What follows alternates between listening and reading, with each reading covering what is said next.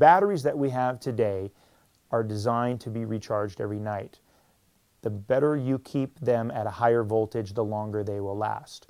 And the chargers that we use now are what's called peak chargers, which means when they feel full charge, they turn themselves off. So charging a battery every night is what we recommend. I've got to be able to go a long distance on the batteries. So this is 2 large-sized batteries, which is, guarantees me at least 25 miles. The chair has a bank of batteries, 2 12-volt gel-sealed batteries in the bottom of the chair. That's very standard throughout the industry. Every electronic feature that you activate, tilt, recline, elevate, the infrared, whatever that electronic feature is, it does drain juice, does drain battery life. So the more you use different functions, the more it's going to affect the overall life of the batteries and how long you can go in between charges. The big question is always, how far can I drive on a full set of batteries? Well, we put a 185-pound dummy in it and drive it around a test track and it'll go 18 miles. But what does that really mean? I've heard people say they can go 20, and I've seen some people go 10. Depends upon how fast you drive, how much you weigh, and what type of environment you're driving in. Keeping in mind that most people do use power functions, the chair is estimated to go about 22 miles on one charge, with some use of the power functions as well. The battery range on this chair is going to get you about 16 miles on a full charge. It's going to go between 18 and 25 miles per charge, and of course that's completely dependent on user weight and the terrain and all of that. But typically, I mean, you can get a pretty good range out of it.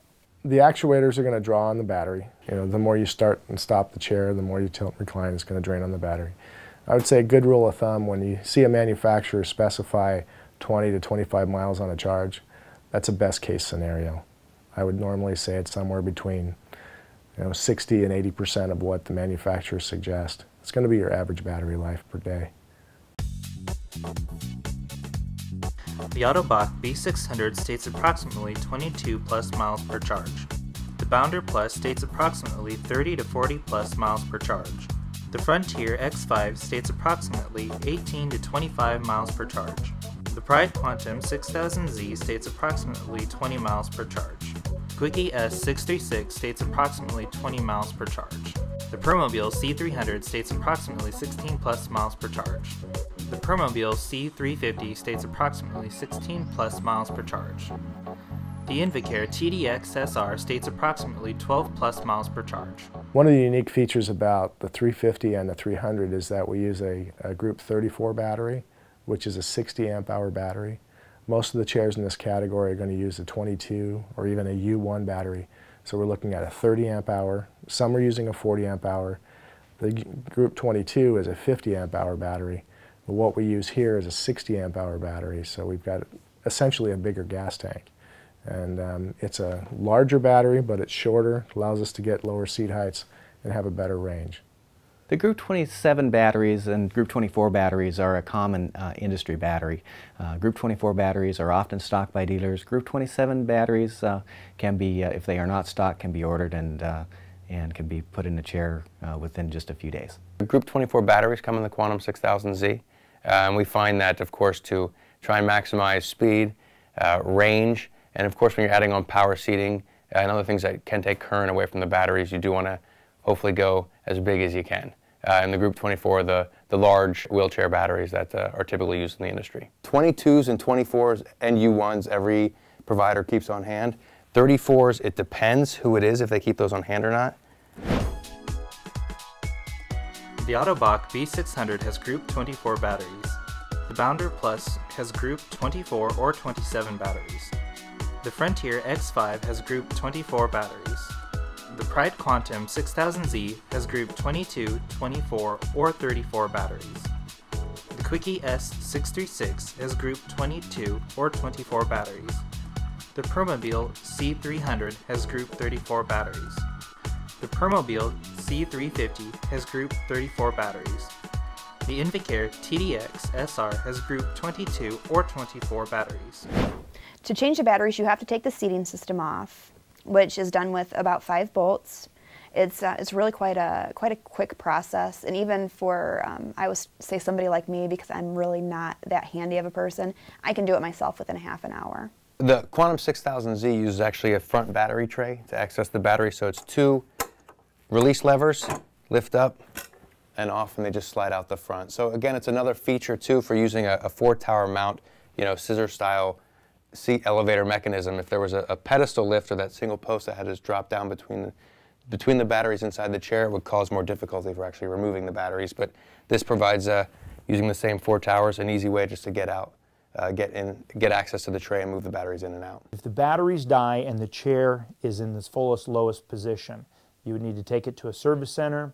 There they would plug it in to get some electricity to it. Then they would elevate the seat and have access to the batteries. Every shop, repair shop, has a device that allows them to take the Elevate actuator, the Elevate motor, and plug it directly into a battery, enabling it to power that actuator without the chair having any power. I travel a lot, and one time the battery died while I was sitting in the chair.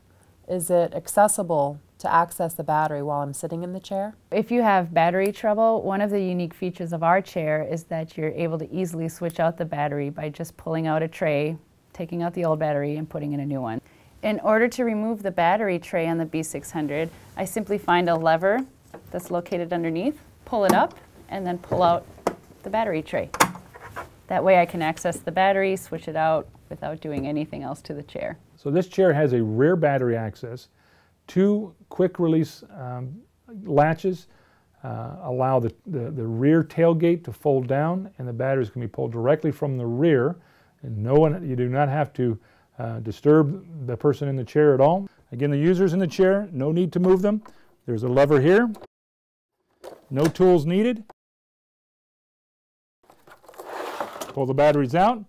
You can take the batteries and unplug them here. All right, you can remove the batteries. They have straps so you can have nice handles to lift them.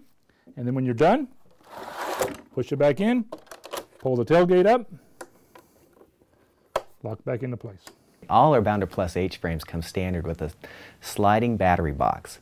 And so you don't ever have to take the seat off the chair. You can simply slide the battery box out the rear of the chair. You get easy access to the batteries with power on or off. The following 3 manufacturers have chairs with easy access battery slide-out trays. Autobach B600, 21st Century Scientific Bounder Plus, QUICKIE S636. For details about 8 of the top power wheelchairs on the market today, tune in to the Power Wheelchair Comparison web series. Transportation provided by the Braun Enter Van, www.braunability.com.